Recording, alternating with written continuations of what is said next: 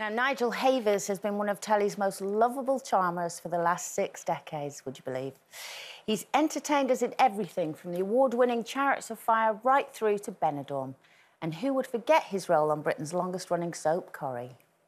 But did you seriously think I could ever love you? And after what you did to Audrey and myself, you destroyed my best hope of happiness. So let me return the compliment. There is no new life in Italy, no job in Tuscany, and no money left in your bank account. Because by the time you watch this, I'll have taken it as compensation for what you stole from me. Oh! Well, please welcome Nigel Havers. Wow.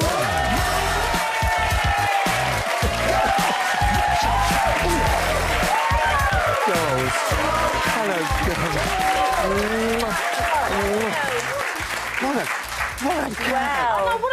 I don't believe I was so bad. Oh, you're horrible, you are. Horrible man. What always amazes me, out of all the amazing things you've done in your career, Lewis in Corrie is still the one that everyone talks about, wants to know about. It's Corrie. Yeah. You know, and when they said, would you mind, would you like to do Corrie? I said, yes. Yeah. I wanted to be in it, definitely. Yeah, yeah. But, I did The Charmer years ago. It was a similar. Yes. And I think they based...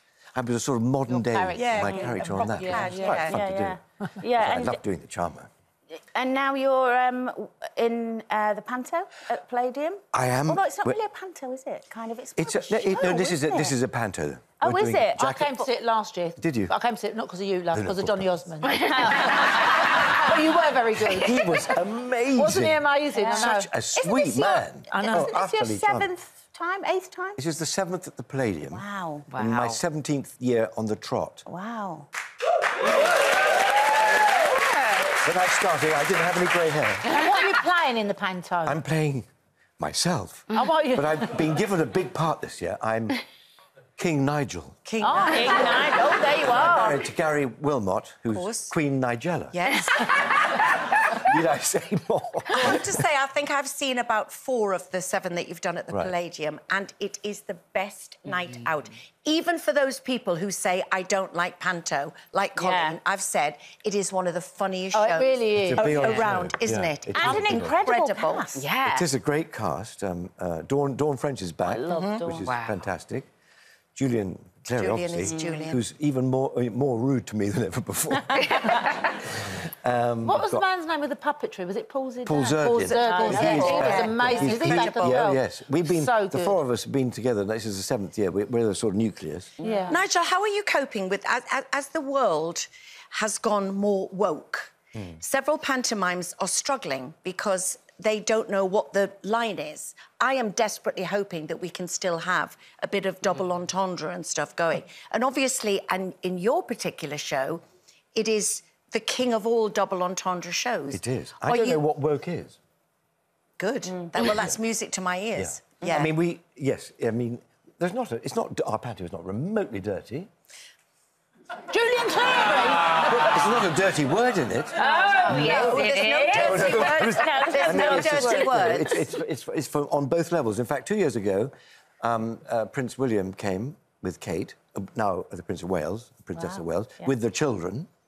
And he said to me, I've got some explaining to do when I get home. Because the kids kept saying to him, Daddy, why are you laughing? I said, over to you. Yeah. Talking about the royal family, obviously your relationship with the late Princess Diana was a special one. Yes. And there's lots of controversy around the crown, feeling maybe it's ill-timed, being just with the passing of Her Majesty. What do you feel about that? Well, it's a TV programme. We mustn't confuse it with real life in many ways. It's someone's take on it.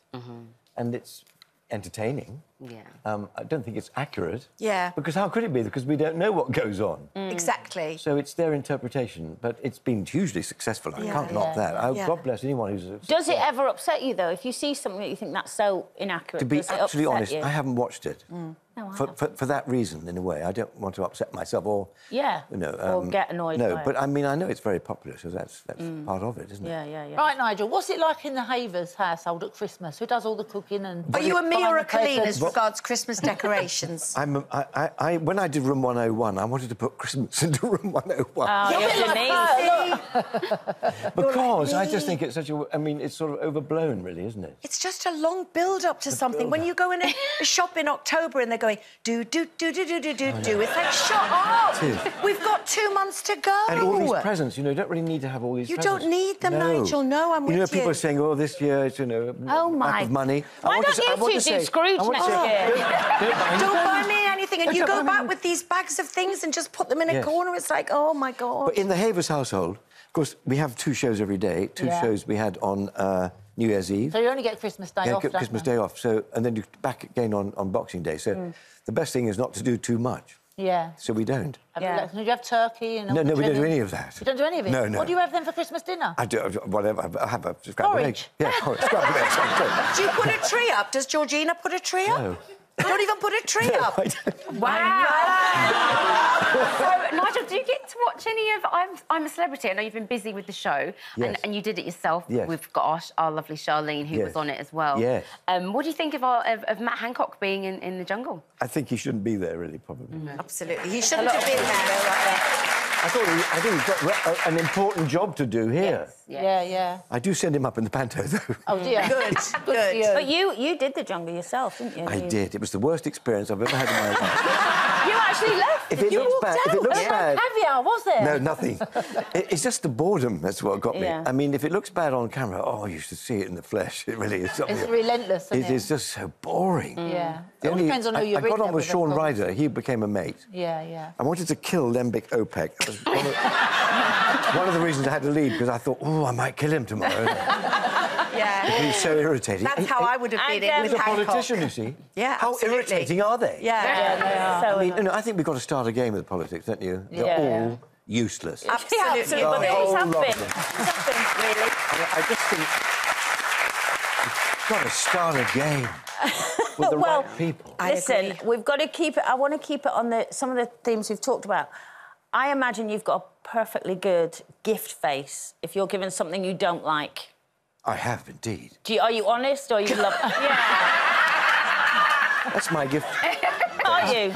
You're never honest and say, why have you... Like, if it's a family member or... No, I'm your other half. completely dishonest. Yeah, so you're not like... Oh, that is so wonderful. I love it. I think that's the best way out, don't you? I think... Yes. No, I'm like you. Honest? No, I'm like you. I'm totally dishonest. No, I'm like... Because I appreciate the fact they thought about me for 10 seconds. I'd rather they didn't give me anything. Yeah. Are you going back to Corrie? Am I going back to Corrie? Yeah. Who knows? I mean, as Sue Nichols said, you might have a twin brother living in Australia. Yeah. Good idea. Yeah. Well, Nigel, as always, it's been such a pleasure to have you on. It's so nice to be asked, and it's lovely to see you. It's lovely to see you. Fantastic. Yes, we do. And so do you. And don't forget... got it, Nigel. Absolutely, you old Don't forget Jack and the Beanstalk. If you two could just be quiet for 2 seconds. Sorry. Oh, it's Nigel. well, just have a day off. It's a full-time job. Jack and the Beanstalk, Palladium, London Palladium, till the 15th of 15th of Jan. So make sure. 15th of Jan. December. See you in December. Thank you very much, Nigel Havers, everyone.